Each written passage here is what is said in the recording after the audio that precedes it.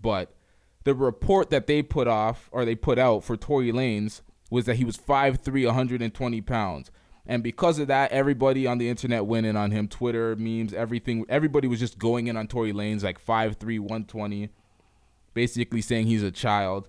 And according to Tory Lanez and Tory Lanez people, it's completely false. He's not 5'3", he ain't 120 pounds. They completely falsified the report. And here's the report. It's like they put this out there for public consumption.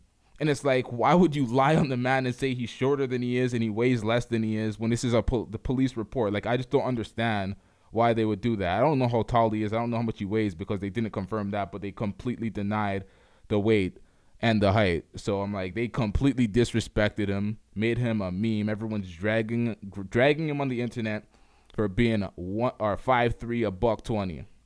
I just find that ridiculous. I don't really give a fuck about his height and his weight. Why do I care about a man's height and weight? But this is what's going on. People dragging him.